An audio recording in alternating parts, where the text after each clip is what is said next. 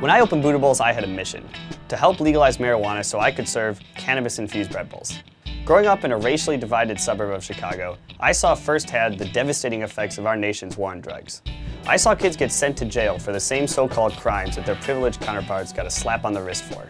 Since then, I have felt a moral obligation to help reveal the positive, creative, and healing elements of marijuana culture, and to defy the stigma that those who smoke pot are a bunch of lazy stoners. So come on in, pack a bowl, and drop off your email, and we'll keep you up to date on the legalization movement.